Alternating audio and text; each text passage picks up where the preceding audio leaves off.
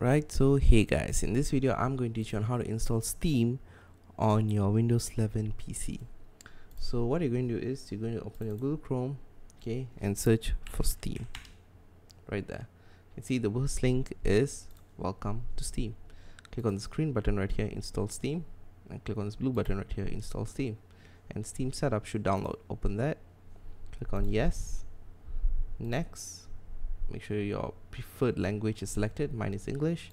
Next, install, and yeah, basically that's installing Steam. Just click on finish. Make sure run Steam is checked, and it will start to download updates. So once all the updates are downloaded and installed, you can close the browser, you can sign in, and Steam will work as it should. So that's all for this video, guys. It's a very simple tutorial, and yeah, thanks for watching.